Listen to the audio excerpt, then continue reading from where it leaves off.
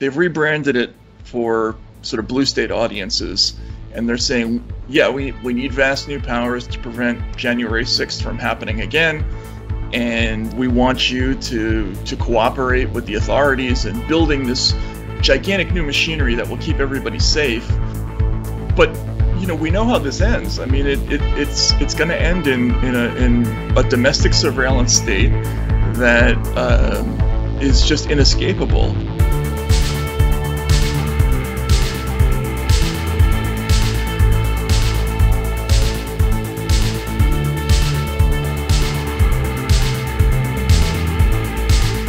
Matt Taibbi, welcome back to the show. Thanks for having me on. Yeah, thank you. I really appreciate you being back on. I think it's been about a year and a half since we last spoke. So it's great to have you back on. I have a lot of questions that I'd like to ask you today about the Biden-Putin summit, about the media. But the first question I have for you is very important. What is your favorite Pink Floyd album? Probably Animals, I would think. I don't know. I actually liked the last one. Yeah, I did too, actually. The final cut. I'm one of the few people that listen to that album a lot.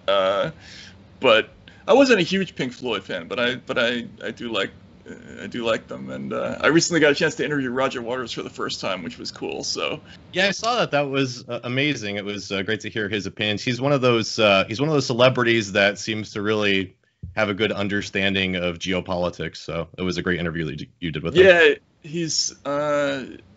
he pays a lot of attention, and he's very outspoken, and he's kind of rock and roll still, which is cool. Rock and roll should be a little angry. So well, I do have a recommendation. Have you ever listened to their early albums like Metal or Atom Heart Mother or Obscured by Clouds? I haven't. I was never much of a music person until recently because I started playing the drums. So Really? I'd be happy to check out anything that you recommend.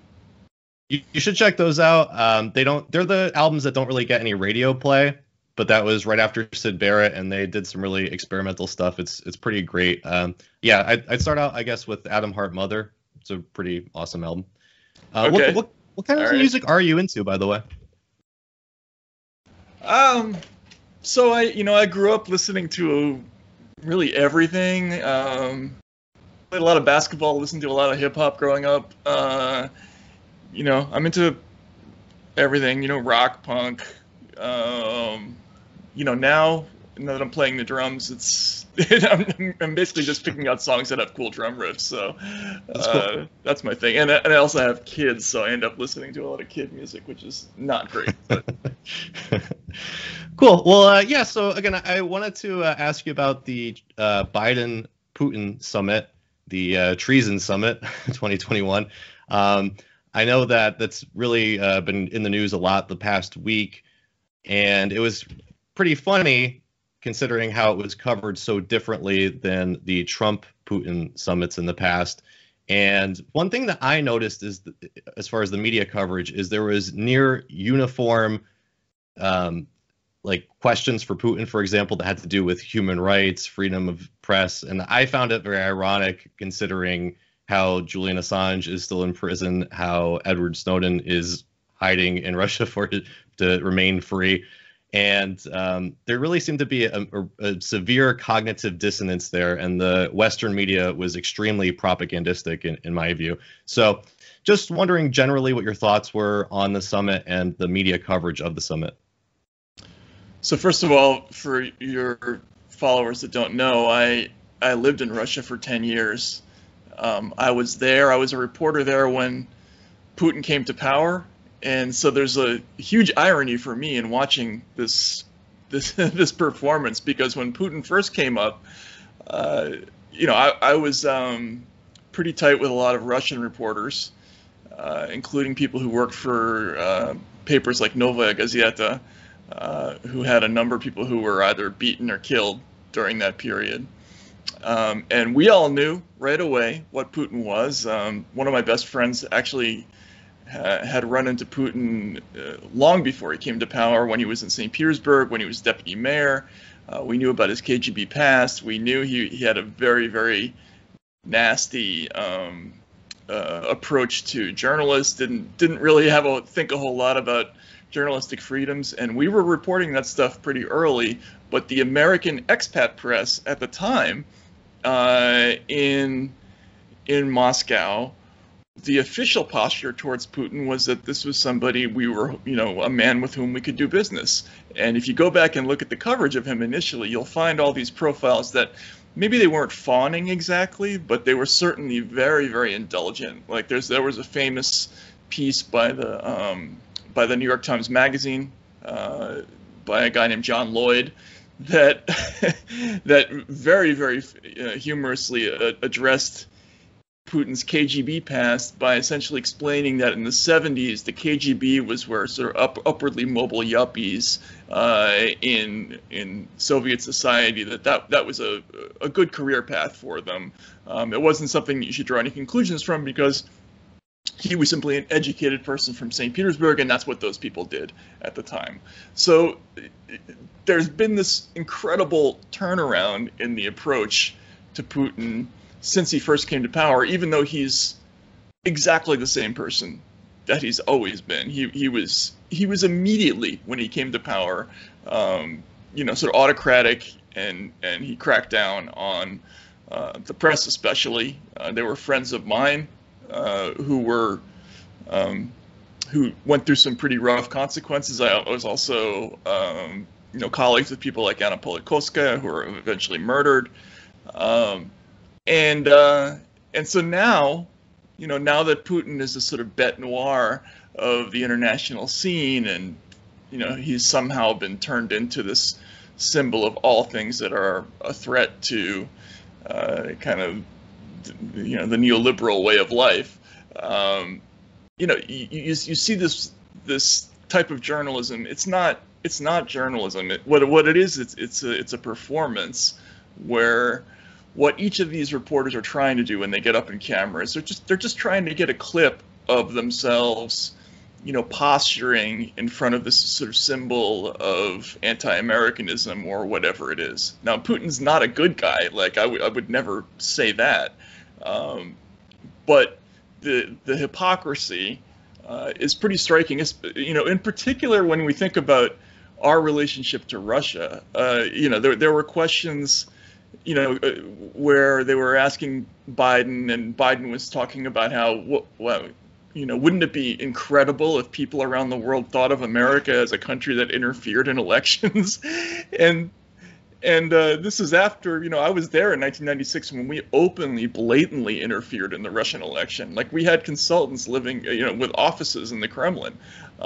We spent millions of dollars helping Yeltsin win re-election, openly, and so it's ridiculous. I think it's more comical than anything else, and it's it's kind of sad that there are people who actually don't see through it. So as far as the meeting itself, do you think that Biden meeting with Putin, at least from what we know of the conversation, will achieve anything positive? I think the history of the Democratic Party, in terms of its attitude towards Russian relations, when it's in power, right, or when it has been in power in the last 20, 25 years, is that they want to have at least a rapprochement with Russia. They want to be able to cooperate with Russia about things like national security, energy policy, although there are some disputes there. We've seen over and over again that there are these overtures that are made to Russia, no matter who's in power there, whether it's Yeltsin or Putin.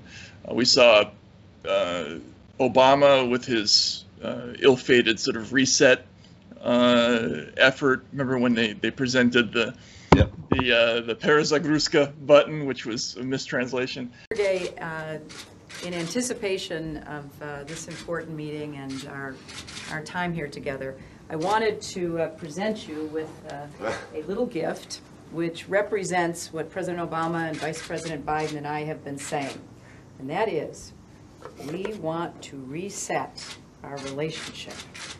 And Let's do it together. So we will do it together, okay? Thank you very much. You are Thank very you. welcome. We worked hard to get the right Russian word. Do you think we got it? You get it wrong. I got it wrong. It should be перезагрузка. And this says перегрузка, which means overcharged. Well, we won't let you do that to us, I promise. Okay, thank you very much. Thank you so very kind much. of you. Would be on my desk. Well, we mean it and we look forward to it.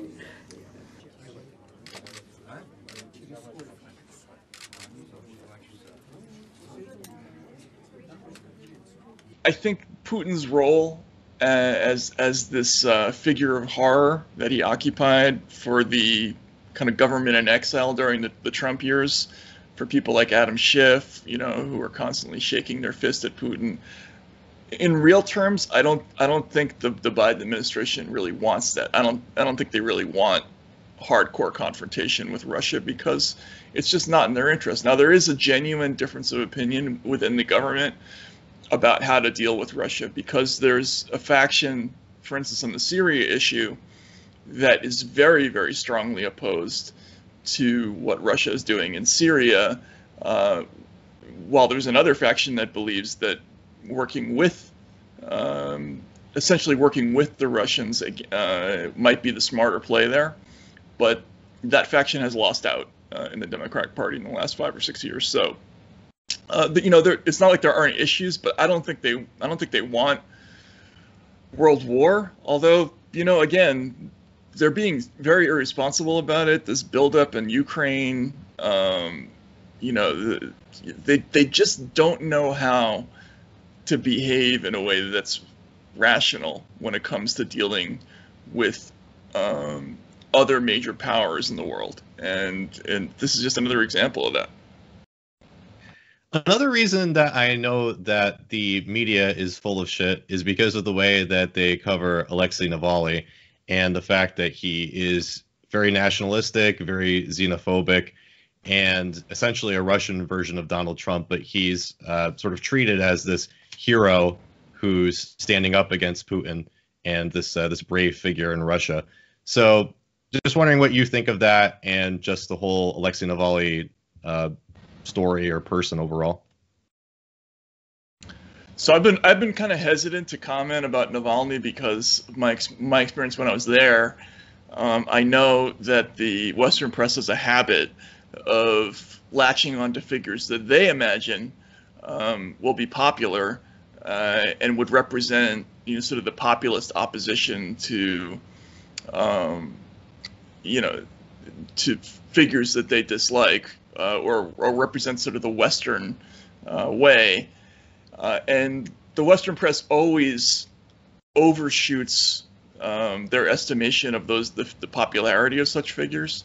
When I was there was a guy named Grigory Yavlinsky who was the founder of this party called Yabloko, and he was, in a way, you could describe him as kind of a Western-style liberal, and they always overhyped Yavlinsky as a serious contender for power in Russia, whereas the ordinary person in Russia was much more likely to be interested in either an outright communist like Grigor Zyuganov or a nationalist like Alexander Lebed.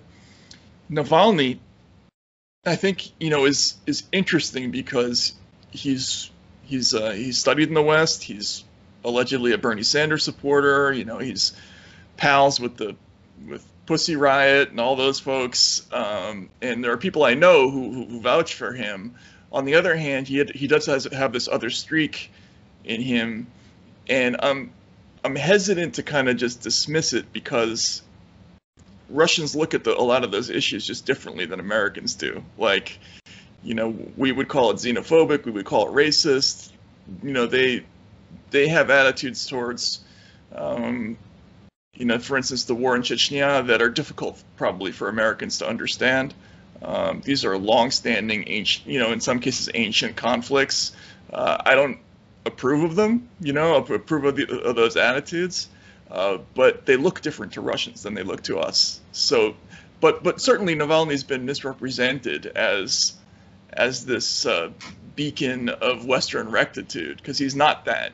I think he's a mix of different things, of a kind of Russian style populism, nationalist populism.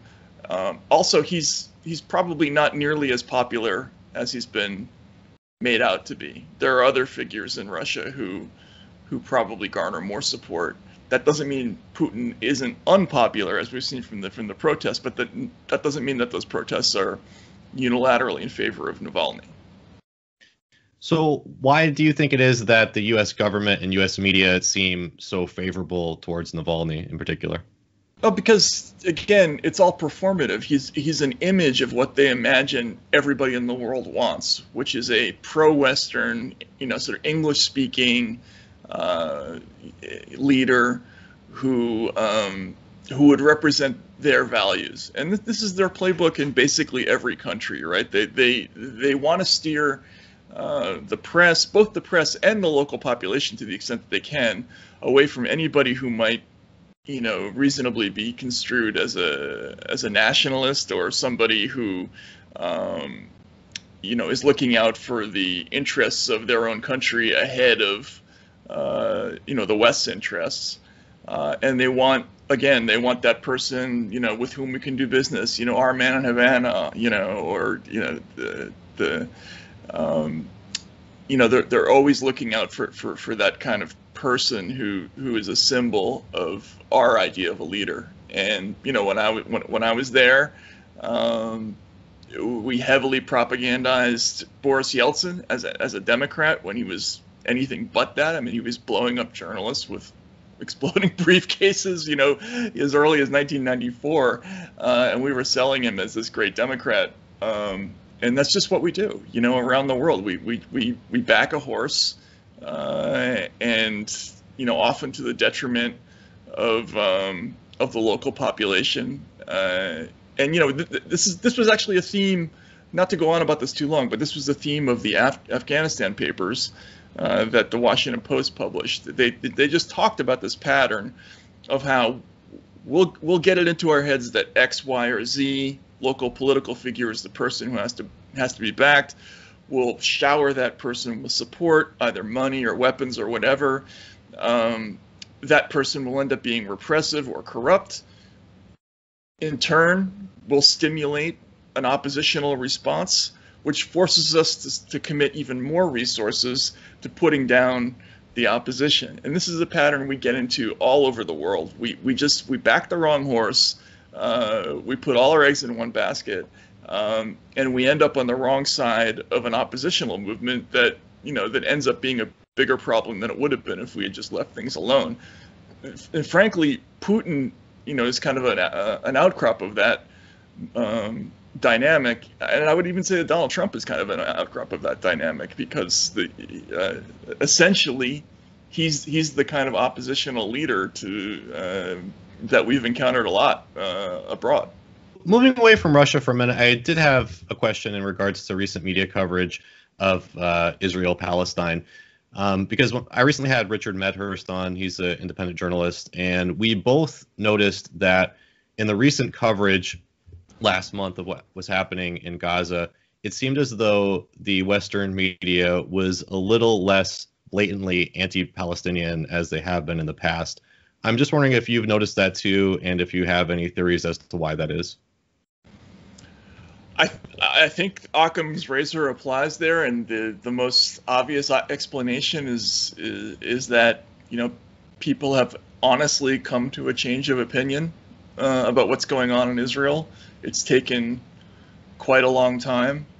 A lot of members of the press come from, they're highly educated. They tend to be upper class. They've gone to the leading universities and educational institutions in the country, and for a very long time they were steered away from making any negative judgments about Israel. I mean, as you know, it's, there in some states, it's actually either against the law or sort of unofficially barred to even advocate, and against Israel in certain ways.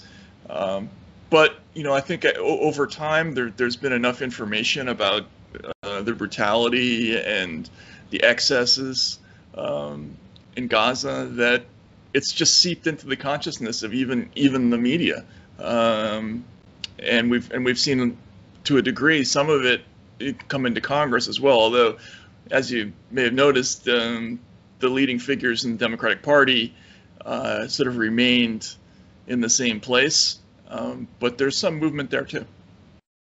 I think we even saw among celebrities, they had an initial response to tweet out some sympathy for the people of Gaza, and then deleted those tweets and apologized for putting them out there. So I think there's still a very strong kind of push for censorship on the issue. But I don't know. I don't know if maybe it was the bombing of the Al Jazeera building in particular. I don't know if maybe that kind of influenced some sentiment. But again, it just didn't seem as blatantly one-sided as it had been before. Yeah, I mean, look, this is it's an extremely difficult issue for the American news media because from a policy level, the United States is just all in on Israel. Israel is the centerpiece of our entire foreign policy strategy in the region. For all intents and purposes, Israel might as well be an outpost of the United States in the Middle East. We give an enormous sum of money to Israel. During the bombing, in fact. During the bombing, we provide them with weapons. Yeah, I mean, look, it's closer to being, an American state than probably some of our own territories are, and it's our only real outpost in the region. And so the idea that we would withdraw support from Israel is probably not realistic in the long run. But I think what people have been waiting for is for the United States to exercise its influence to sort of impact Israel's behavior and its treatment of Palestinians, and we just haven't done that really yet. But it makes it difficult for people who are covering foreign policy because they're getting one message probably constantly from all their sources in the national security world, and they're hearing something else from academia, from pop culture, and so on. So they're probably torn. Well, I did want to shift now from corporate media to more questions about independent media. And I guess a good way to make that transition is you recently left Rolling Stone, and I know you've been focusing more on getting your work out through Substack and your podcast with Katie Halper, Useful Idiots, which is a great show. I believe that actually you guys kind of took that show from Rolling Stone, but I don't know if maybe you can just explain, what that transition was there and how it's kind of different now working on your own than working for a large corporation. Yeah, so I left basically in two stages.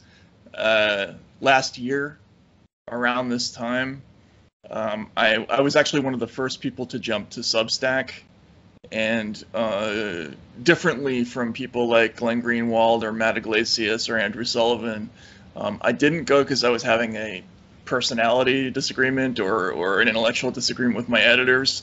I had some experience with Substack. I serialized a couple of books there, including a book called Hate Inc.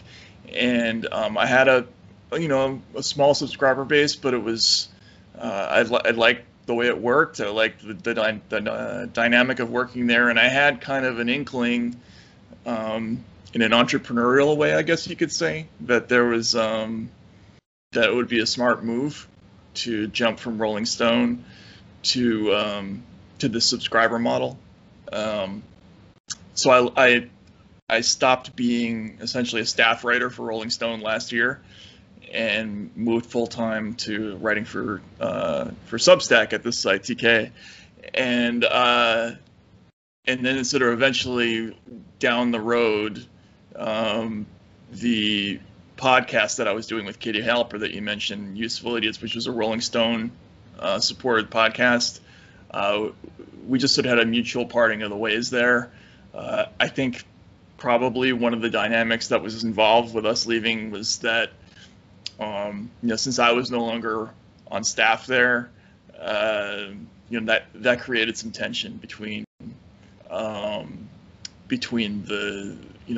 editors of Rolling Stone and us at the podcast.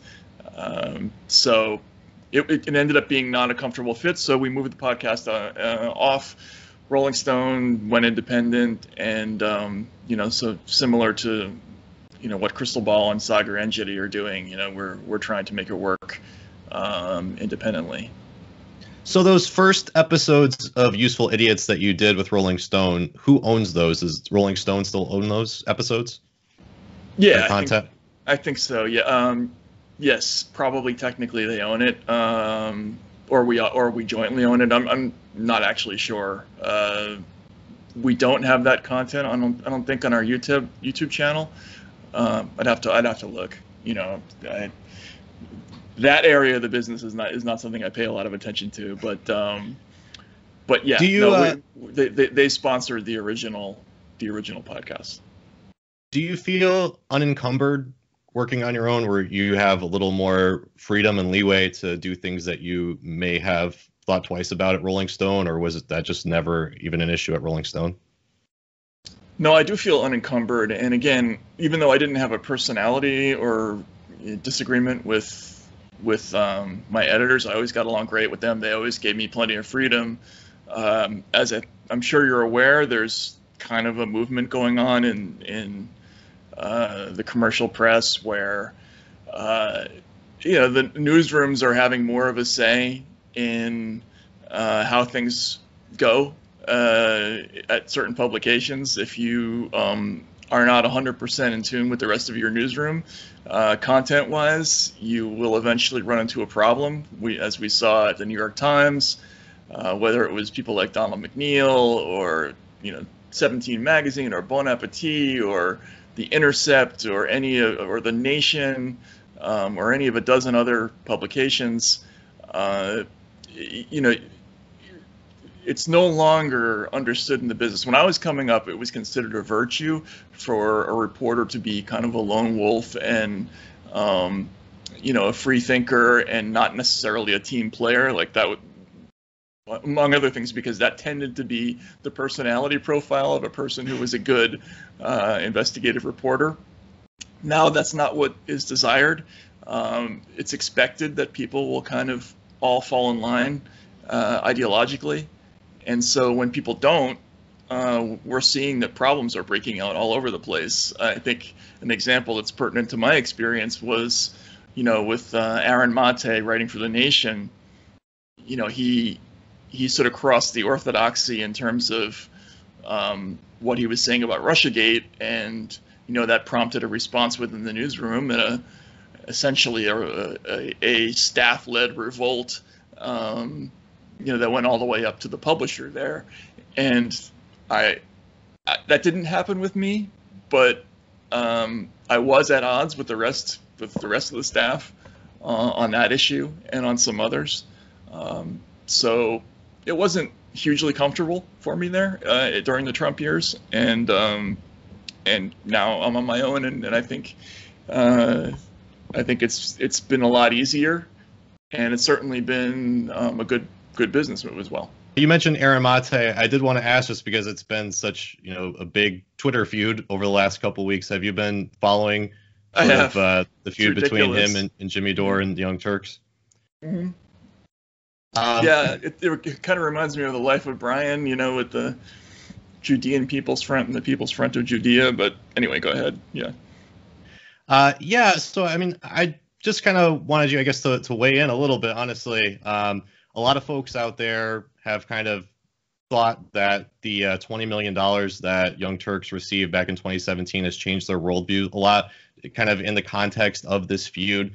A lot of old tweets and clips have emerged of Cenk Uygur being suspicious of the gas attacks and even defending Jimmy Dore when Jimmy Dore was attacked by CNN for being skeptical. What they're referring to about the Syrian chemical attacks, Rand Paul went on television, said almost the same exact thing Jimmy did, which is don't just trust the Pentagon. Let's verify to see if that attack actually came from the sources that the Pentagon says that it came from. That's what any responsible citizen should do. By the way, that's what a journalist should do. But CNN, on the other hand, goes, the Pentagon said it, so it must be true. I took down the note from the spokesman from the Pentagon. That's why CNN needs to partner with people like PolitiFact to check facts for them, because they're not real journalists. If you were a real journalist, you would actually have your own organization to check facts, and you would have checked the fact about Jimmy Dore, which you didn't. Instead, you did false equivalency. It's another reason why this article is absolutely trash. And seemingly right around the time that he received that money, everything changed, and now Cenk is, in a single tweet going after Aaron Mate, Jimmy Dore, Max Blumenthal, and Glenn Greenwald. Jimmy Dore along with these 3 award-winning journalists. So do you think that maybe money is a factor, or do you think it maybe just goes into this larger trend that we're seeing of progressive media kind of falling in line with imperialist talking points? So I was in a movie about I.F. Stone called All Governments Lie, and so was Cenk. And there's an interesting, it's essentially about independent media and its role. And there's a scene in there where Cenk is talking about the early experiences of the Young Turks. They had, in 2008, they had gotten a lot of their audience from young, enthusiastic followers of Barack Obama. And when they transitioned to covering the Obama presidency, they were faced with kind of a financial conundrum, which was, well, if we start reporting negatively about Obama and about, for instance, his response to the 2008 crisis, we're going to lose audience. And this is the dilemma of anybody who is in independent journalism. If you follow your reporting, you will eventually be put into a position where you might have to choose between making money and saying what you actually think. And that is a very difficult place to be. Now, at the time, I think he made the right choice, and he did the reporting that I think was true about the Obama administration. They were critical of him. They took a hit, audience-wise. But it's tough to make that decision over and over and over and over again over a long period of time. And things can get complicated, particularly, when you're taking, abuse in a Twitter beef or whatever it is. But, I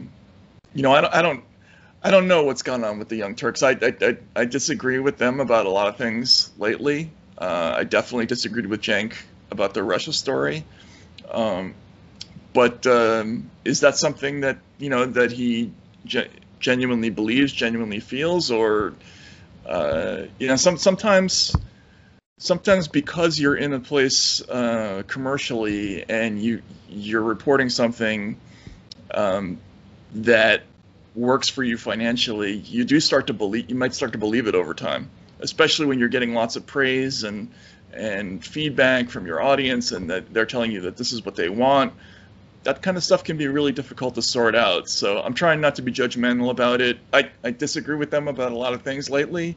I think there was a significant portion of the media during the Trump years that fell into this pattern of, in opposition to Donald Trump, anything is justified, and we have to go the extra mile to make sure that we're on the right side.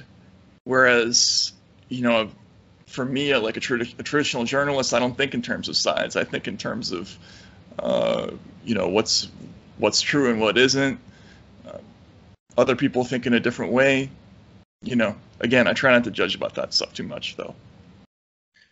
Do you think that dynamic has a potential to change? And I ask that because TYT's viewership over the last several months has been going down, and in this feud, they seemed to really be unable to get most of the people on Twitter on their side, and the live streams that TYT is doing lately is getting like only a few hundred people watching, whereas Jimmy Dores is getting 10,000 people. So do you think that, people honestly have maybe a distaste for that kind of propaganda and may be more prone to switch over to independent, free-thinking type creators?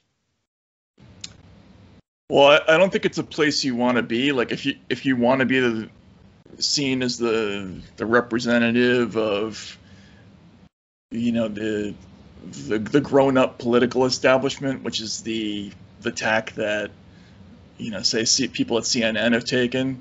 Well, they can take that. They're CNN, or MSNBC can take that. They're NBC. I mean, they have a lot of institutional tools at their disposal to make sure that their audience stays at least a certain level. But for independent media, it's very dangerous, even to be fallen in the place where you're perceived as being a defender of the establishment, right? So, without speaking to whether that's actually what's going on here, if you end up in a fight with somebody who's accusing you of being a sellout for the establishment, that's not a particularly winning proposition for an organization like the Young Turks to be in. That's just my opinion.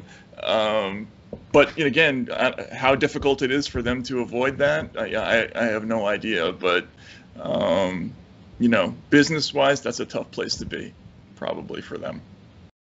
And it seems as though the way that they try to fight against that, whether it be establishment corporate media or in this case specifically with the Young Turks, is to try to make people to the left of them seem as though they're on the right. So we had Cenk saying that repeatedly about Jimmy Dores secretly a conservative, and also trying to associate Glenn Greenwald and Max Blumenthal and Aaron Mate with Bashar al-Assad and Vladimir Putin, which again is something that the corporate media will do to anybody on the left, even to Bernie Sanders, suggesting that he's associated with Vladimir Putin. So I don't know, just what do you think about that line of attack at all? Because that just seems like a severe doublethink where anybody to the left of me is actually on the right. Well, so I get that all the time, and it drives me crazy. It's dishonest. It's McCarthyism, frankly. I mean, without being too dramatic about it, this has been what's happened within kind of the blue state media for the last 5 years. Anything that goes against narrative on that side of the aisle now, in media terms, instantly evokes accusations of being right wing or an enabler of the right wing. I mean, right now there's a headline about me and Glenn Greenwald in Current Affairs where Nathan Robinson, who, if you held a knife to a child's throat and demanded it, couldn't write an article shorter than 8,500 words. But he's got this gigantic screed accusing Glenn and me of being tools of the right, even though there aren't any actual examples of us taking right-wing positions on anything. But the implication of these comments is that by taking a position that is not ours, you are aligning yourself with the evil forces of the right, and therefore you're to be attacked, you're to be shunned, you're to be kicked out of the club, and and that's a dangerous. Again, what's so insidious about that is that the end game of that kind of rhetoric is often getting people fired or getting them separated from their sources of income, or worse, right? Or getting them removed from the internet in some cases. These days, to be accused of that is essentially to be accused of hate speech, conspiracy theory, incitement, insurrectionism, and it's an incredibly disingenuous and And I think, just irresponsible way of dealing with criticism. If you're being criticized, argue the issues with people. Don't come back with that kind of a tactic. It's been very frustrating for me, both on the Russia story, but particularly on the censorship story, where what I've been trying to say for years now is censorship is not a solution that should be embraced by people on the left or people who are traditionally liberal, even if you think in the short term it's going to help combat, for instance, the Trump movement. Eventually it will back up on all of us, and it's not a traditionally liberal position, but for saying that, I've been constantly denounced as a right winger, right? Because there's this whole idea that free speech is a stalking horse for the right now. And again, it's a dishonest tactic. It's designed to kind of end conversation and debate, and get people to respond emotionally. And I think when I saw that Cenk had done that was something that I very seriously disagreed with. And just out of the context of the media for a minute, I don't know if you saw the recent guidelines or the requests from Joe Biden that people report radical members of their family or co-workers or friends, and also the guidance that was put out where they're essentially listing any reason that you may oppose the government makes you essentially a domestic terrorist. So do you think that, we're really moving in a bad direction soon where free speech is going to be potentially punished by the government? This whole thing with the domestic terrorism movement, it's astonishing to me that there are people who lived through the first war on terror who don't know where this is headed. They've essentially taken the same campaign that Dick Cheney and people like Donald Rumsfeld launched in 2001, which was a gigantic power ask, right? The argument was, we're under threat. The tools that we have to fight that threat are insufficient, so we need a vast new authority to listen to what everybody is saying, to secretly punish people, to eliminate due process for certain kinds of offenders, because that will just slow us down. And what ended up happening was we spent 20 years building this essentially unaccountable state within a state of vast surveillance state that we can't do anything about. It's essentially beyond the law at this point. And now they've rebranded that. That first campaign was aimed more at Republicans than it was at Democrats. They've rebranded it for sort of blue state audiences, and they're saying, yeah, we need vast new powers to prevent January 6th from happening again, and we want you to cooperate with the authorities in building this gigantic new machinery that will keep everybody safe. But we know how this ends. I mean, it's going to end in a domestic surveillance state that is just inescapable.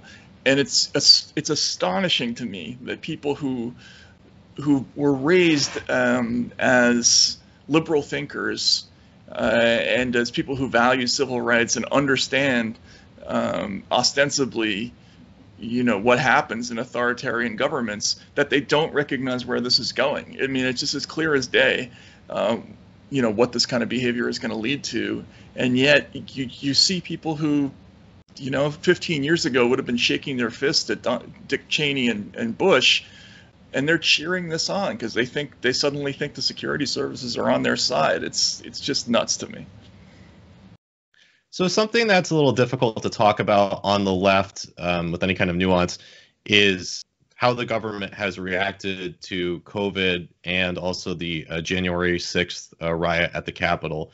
And I think that a lot of folks on the left really don't feel comfortable questioning either of those things for sounding as though they're a right-wing conspiracy theorist. But I think there can be an extreme to that, where I came across somebody on Twitter where in their bio it said Ashley Babbitt got what she deserved.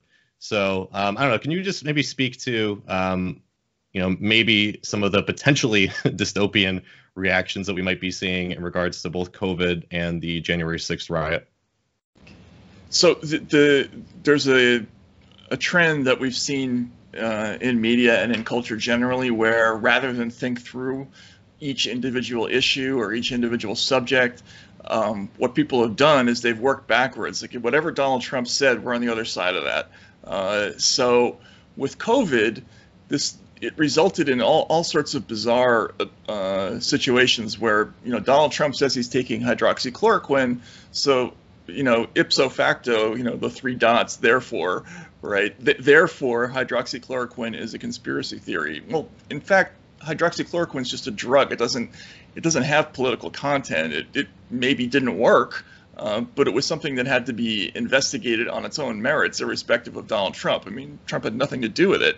And this has been kind of the instinct that we've seen over and over and over again with this issue. Whatever he said about masks, we were on the other side of that. Whatever people believed about lockdowns or the use of ventilators or shutting down the borders or whatever it was, people just took the opposite side, and that was how they thought things through. And again, it's not a smart way of dealing with things. From a reporter's perspective, you just can't do that. You got to wipe the slate clean with each story and evaluate everything on its own terms.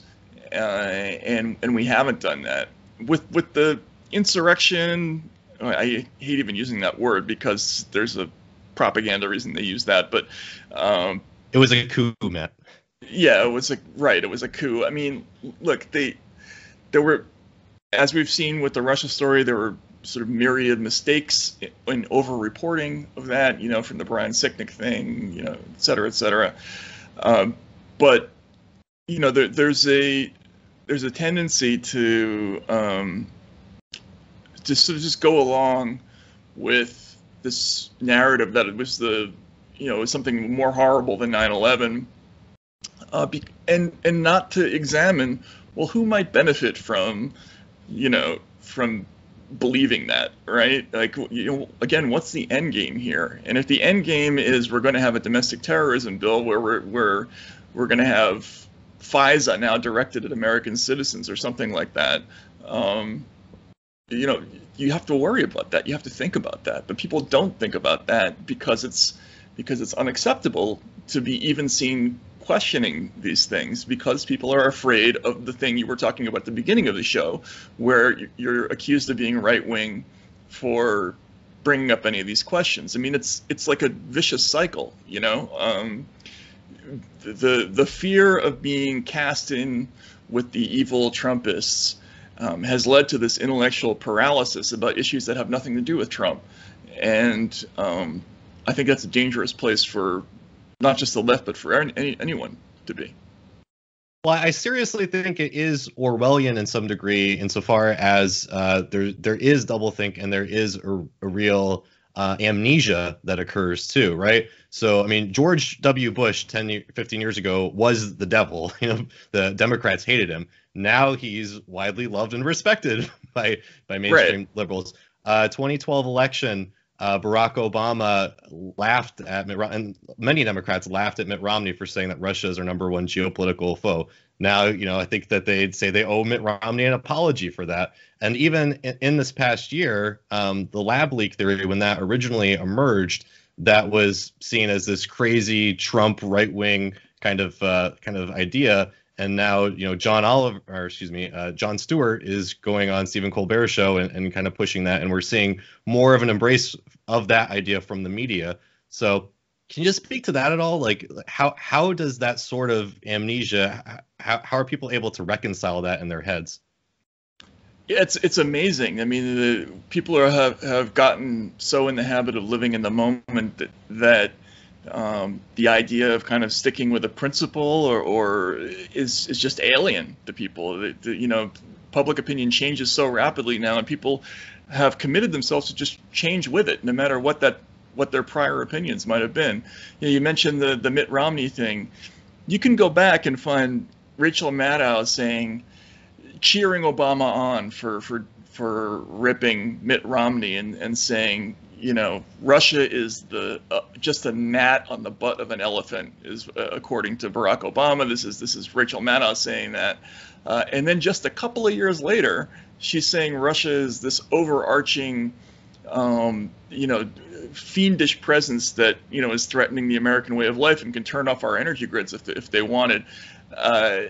And there's no recognition that there's any discrepancy there. Now, the reality is somewhere in between. Like, Russia's certainly not our friend, but I think it's just logical to recognize that, you know, economically, they're not anywhere near as big a threat to the United States, say, theoretically, as China is. They have an economy that's like the size of South Korea or Italy.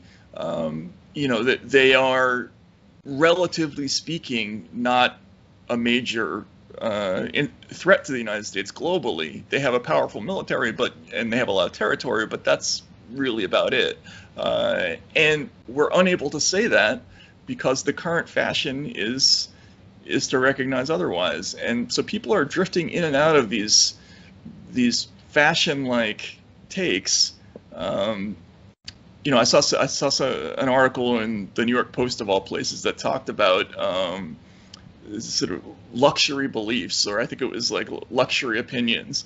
And this is what I think we're in this place now where things just sort of come into fashion, beliefs just sort of come into fashion among upper class educated people, and they don't think about what the meaning of those things are. It's more a branding exercise, just to show solidarity with other people of their class, and that's what's so creepy about it. So my next question is probably a bit off topic, but I'd really like your opinion on it because you've been in the media for a while and know a bit about independent media. So one story that I covered pretty in depth last year was the story of the Green Party 2020 nomination process. And it was interesting for a few different reasons. One was that during an interview that I conducted with Howie Hawkins, he seemingly embraced the Russiagate talking points, which is very odd for a Green Party frontrunner, considering what had just happened to Jill Stein and how she was demonized as being a Russian asset. So there was that. There was also calls from basically every other Green Party candidate saying that the nomination was being rigged. So you had people who were in the Green Party steering committee also working in the Howie Hawkins campaign. You had just social media accounts attacking other Green Party candidates. You had phantom primaries taking place, and primaries where Howie Hawkins was the only candidate on the ballot. And then additionally, there was another story that emerged sort of last minute where Jesse Ventura had expressed an interest in running for the party's nomination, and he was seemingly kind of gaslit out of that. He also had some personal issues why he was ambivalent about running. So yeah, I talked to him at that time. Anyway, go ahead. Yeah. I didn't see much coverage from that, about that story. Again, I covered it a bit. Richard Medhurst covered it a little bit. Nico House did. George Galloway brought up some of the issues about what Howie Hawkins had said, the controversial things about Russiagate, about Bashar al-Assad, about Julian Assange. George Galloway brought that up in an interview. But generally speaking, I didn't see much coverage from independent media. And I'm just wondering what your thoughts are, why folks may have either not really cared about the Green Party nomination or just didn't want to report on it. Obviously, there's a difference of opinion. There are some people who probably in the Green. I was a Green once, by the way. I was a registered Green for years. I actually ran a congressional Green Party. I was the manager for an unsuccessful Green Party congressional candidate once in Buffalo. But look, after 2016, there was so much criticism directed towards the Jill Stein candidacy that there was, from what I understand, there was a schism within the Green Party, where some people were sort of in favor of, well, let's be the Green Party, but only, but sort of like the loyal opposition to the Democrats, right? We're going to be different from them in certain ways as a brand, but we're not going to be, wholly in opposition. We're not going to do anything that threatens their ability to beat Donald Trump, I think there were some people who honestly had regrets about that in 2016, whether that was justified or not. And then there were other people who genuinely wanted to advocate for what the Green Party ostensibly believes in, didn't have any interest in cooperating either with public opinion, or, the sort of establishment opinion, or the Democrats or whatever. So I think the former people did what you described. They started taking positions against Assange or on Syria or on Russia or whatever it was, sort of as a signaling mechanism that they're not going to be the pain in the ass that they were previously, and we ended up not getting a Green Party candidate that attracted a significant amount of support away from the Democrats. So you can draw whatever conclusions you want away from that, but it seems to me that it's the same story you were talking about with the Young Turks or any other independent media outlet. Eventually you reach a stage in your development where you have to choose between becoming sort of part of the institutional picture or continuing to be in opposition. And for some people, they end up making a different decision about that down the line. So one common theme that I did recognize between TYT and Howie Hawkins, and also the Gravel teams, the teams who were running Mike Gravel's campaign last year, is they all had sort of these establishment-like takes on Syria, or at least anti-Assad takes, I guess I should say. And I think that one thing that really gives them cover for that is that Noam Chomsky also has said, when I was interviewing him, he said to me he thought that U.S. forces could serve a positive role in Syria to help protect the Kurds. As far as the U.S. being involved in the civil war, we should we be or should we not be involved in the civil war in Syria? Well, depends what you mean by involved. So, should we have been giving arms to the opposition? It's very hard to say. Remember that the Assad regime is a brutal, murderous regime. It happens to be the legal government, but it's responsible for most of the atrocities. Now, at the very beginning, you go back to the beginning, there were peaceful protests, nonviolent protests calling for mild reforms, democratizing the very harsh authoritarian systems, some economic reforms. They were met with vicious repression. That set off the civil war. There were forces in Syria, kind of moderate democratic reformist forces, which were trying to maintain themselves, but pretty quickly were overwhelmed by the jihadi elements that were started pouring in. And that led to a very complex civil war with many sides. Should the U.S. have been involved at that point? Well, if there had been, not the U.S., but if there had been any way to protect the actual democratic forces, probably would have been worth doing, but there may not have been such a way. It just seems, I guess, a little counterintuitive, because you've been so outspoken against the U.S. acting as a global police force, especially in concert with NATO. I'm not opposed to the police either. If my house gets robbed, I call the police. Okay? I'm against the police when they shoot people. But these social and political world is not an axiom system where there are simple rules that you just follow rigorously. It doesn't make any sense. Life's much too complicated for that. You have to ask about the consequences of the policies you're talking about. So take, say, a contingent of U.S. troops in Rojava, the Kurdish areas. I don't want to see U.S. forces abroad. I also don't want to see Kurds massacred. Okay? You have to make a choice sometimes. That's one of the issues where I personally kind of disagree with Noam Chomsky. There are some others. He also told me he's in favor of gun control, which is kind of just, I think, an odd thing for an anarchist to say. And he also is really skeptical of a lot of different conspiracy theories, including the John F. Kennedy assassination conspiracy theory. So I guess just my general question is about Noam Chomsky, because I know that you've met with him before. When he was on my show again, he said actually you and Glenn Greenwald are two of the journalists that he respects the most. But just in regards to some of these issues that I laid out here, do you think that Noam Chomsky has changed at all over recent years, just generally in some of his opinions? And do you think that maybe some of Chomsky's bad takes may hurt the anti-imperialist left in some ways? Well, first of all, Noam Chomsky is not the Pope. I mean, and I think it's unfair that people appeal to him to try to settle disputes and what's your pronouncement on this or that topic. I mean, he's a human being. He has his own opinions on things. He's been around for quite a long time. He's produced this incredible amount of work. Obviously, you can't agree with a person about everything, and it would be unnatural if we did. I disagree with him about certain things. I think it's okay to disagree with him about things and still have enormous respect for his work.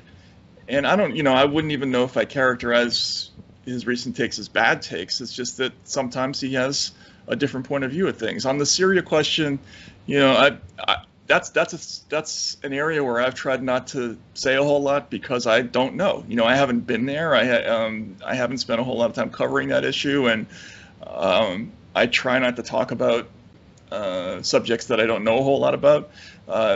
Chomsky's sort of different. He reads so voraciously that he opines on everything, and I think it's possible sometimes that you can speak about a thing and not necessarily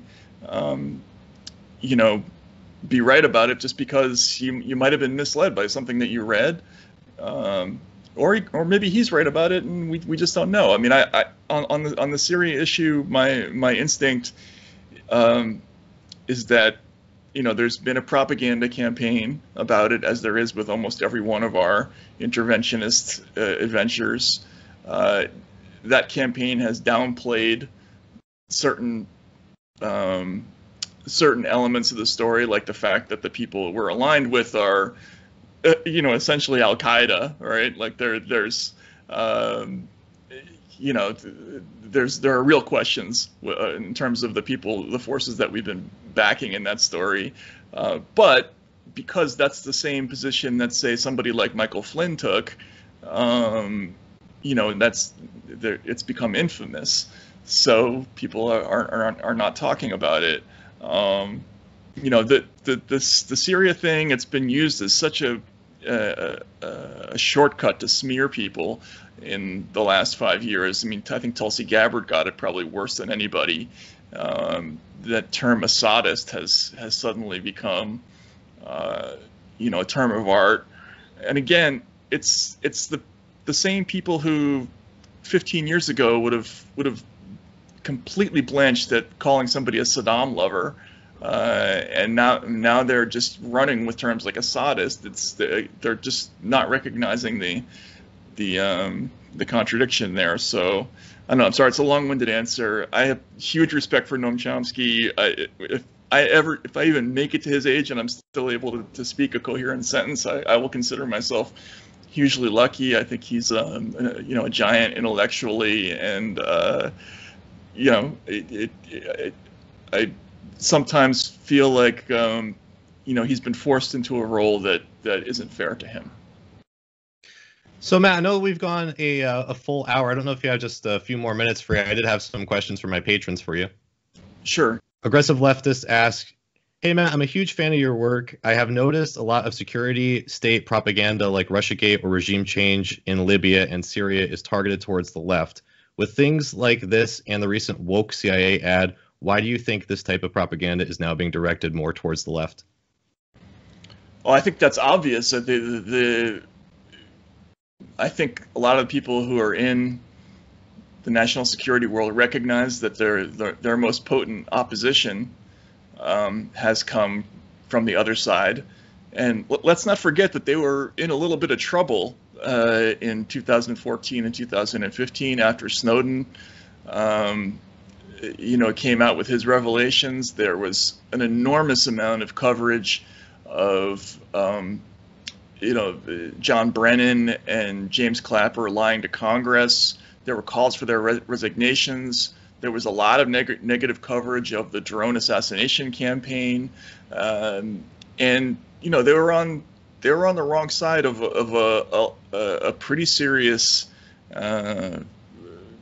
sort of movement that was led almost entirely, on the left, and they flipped the script. They've managed to make people like Julian Assange into a villain.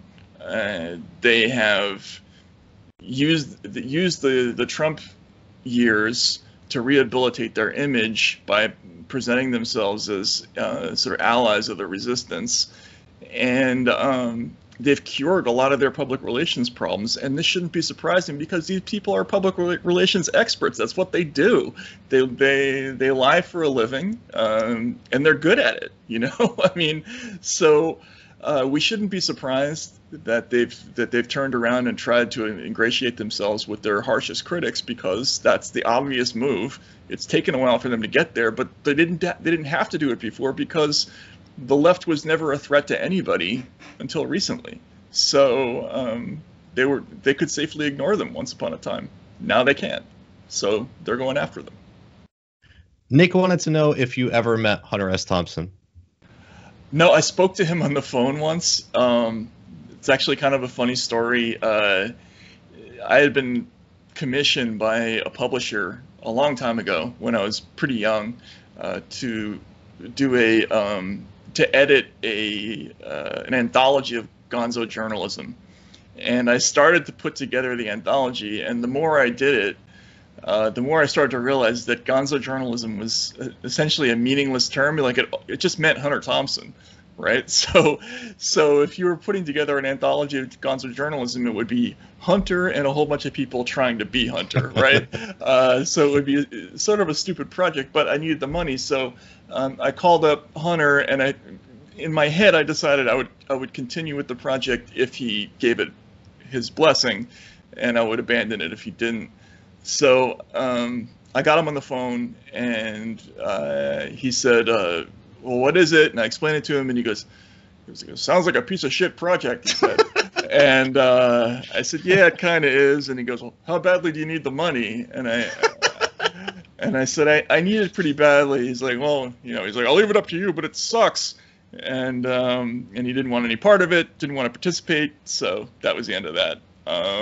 Otherwise, I never met him. No. Yeah.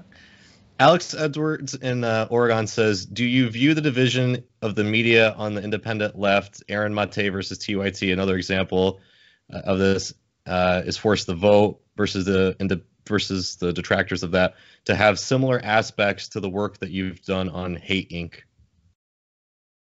Oh, that's interesting. I hadn't thought about that, but sure. I mean, it's got some of the same characteristics, because financially the incentives are there for both sides, even there, right? I mean, it's not the same kind of money, but look, what ends up happening in media is you get an audience, and I talked about this before. If you go against what your audience's expectations are, you lose audience, you lose money, right? So what people end up, not doing that, they end up not challenging their audience. And in this schism on, I guess you would call it the left, you're going to get camps, and their business is going to depend on them, continuing to agitate in one direction, and the other camp is going to, their livelihood depends on them agitating in the other direction, and that's probably why you're going to continue to see those divisions.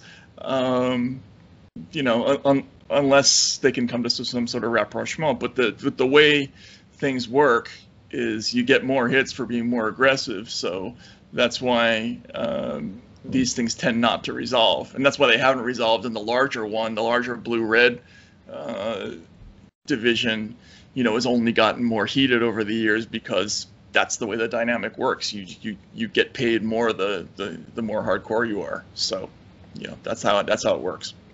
So final question, Jesse from Idaho submitted two, so you can pick one if you'd like. He said, first one, what is your opinion on Ukraine seeking to join NATO? And the second one, he said, any predictions on the New York City mayoral primaries?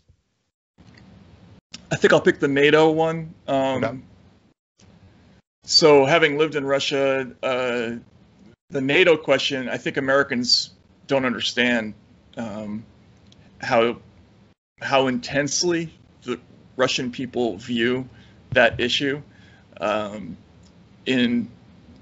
1990 or 1991, we had meetings with then Soviet leaders where we were negotiating things like the bringing down the wall in Berlin. And the Russians have always contended, and there are actually transcripts of some of these meetings that back this up, that we promised them that in exchange for them bringing down the wall and ending Soviet rule, that NATO would not set foot in their direction, that they wouldn't go past West Germany. And so they see our steady march in that direction as this enormous betrayal and a threat, right? Americans just have such a hard time imagining what this feels like, because we've always been in this posture of complete safety where we don't have any enemies on our border. But if you can imagine that the situation is reversed and a longtime enemy of ours has agreed never to come closer, than West Africa to the United States, and is suddenly, adding allies all the way up South America and up the isthmus to Mexico, people would be really, really freaked out, And I think, adding Ukraine to NATO, an organization that was created to oppose a country that no longer exists, I'm not sure that the benefits there outweigh the negatives, which are it guarantees a certain level of hostility from the Russians, who are a nuclear power and whose cooperation we would probably want down the road. So I don't think that's a smart move. I understand it from the Ukrainians' perspective to a degree, but as we've seen, a lot of those countries that end up throwing their hat in the ring with us end up kind of regretting it later, including Russia, by the way. Like Russia was one of those countries that tried to sign on with the kind of neoliberal team, and what ended up happening was we ended up getting a nationalist movement that was in response to that was not necessarily positive for the Russian people. So not a fan of that whole situation. Well, Matt, I really do appreciate you being back on the show and going through all of these different topics. For folks out there who would like to follow you and stay up to date with your latest work, how can they do that? They can go to Taibbi at substack.com or Useful Idiots at substack.com. And please check it out. And thanks so much for having me back, and welcome back. I like the new look in the show, and looking forward to talking again in the future. Thank you. I appreciate it a lot. And I'd love to have you back on sometime soon. All right. Take care.